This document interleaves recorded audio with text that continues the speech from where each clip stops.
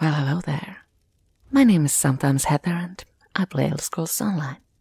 Today, I wanted to talk about Antiquities. Since Greymoor dropped in 2020, we have been able to dig up treasures in most provinces of Tamriel.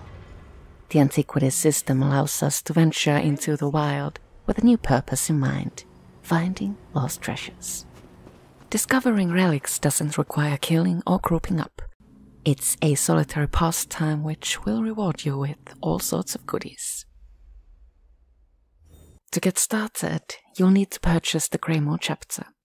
Once the area is available to you, travel to Solitude to find the Antiquarian Circle. You'll need to join their club to gain access to 2 new skill lines. Speak with Verita Numida to get started. Verita will send you to fetch the Antiquarian's Eye, a tool which you will be using later. After another conversation, you will be approved to join the guild. Verita will then send you to speak with Gabrielle. You'll find her downstairs.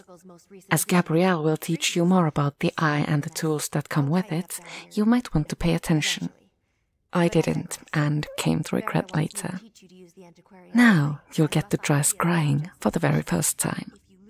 Activating a lead will allow you to scry for the antiquity in question.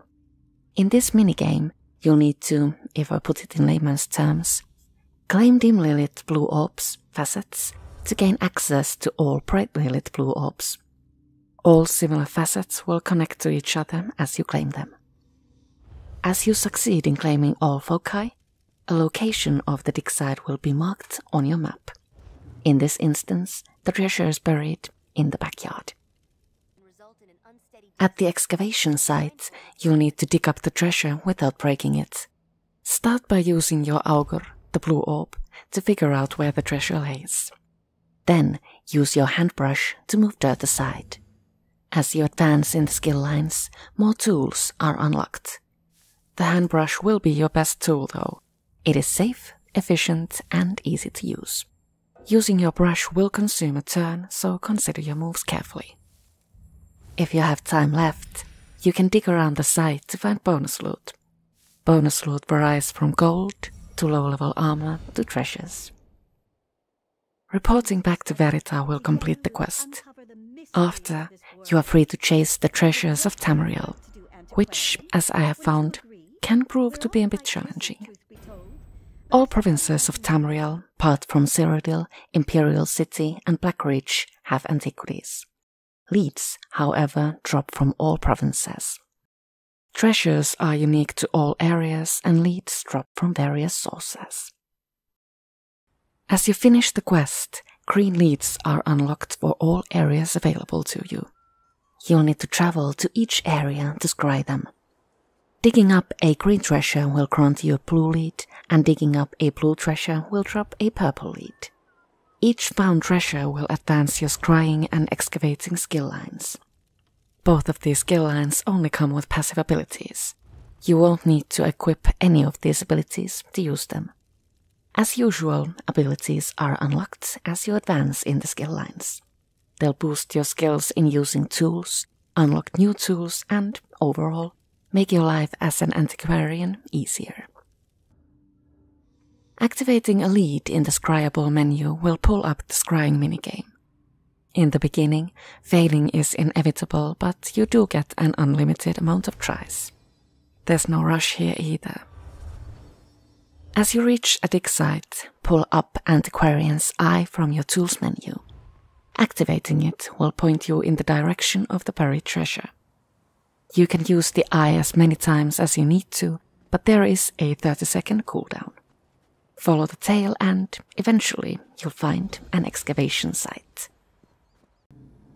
Again, use the augur to find green spots in the dig site.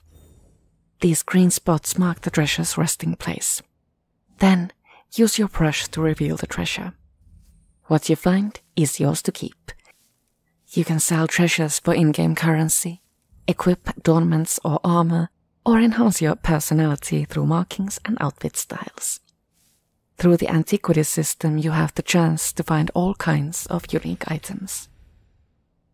As your skills advance, you'll gain access to leads more challenging. By the time yellow leads are available, you'll have unlocked most of your passives in both skill lines. Developing an antiquarian demands a lot of skill points, so, once more, it might be smart to just have one.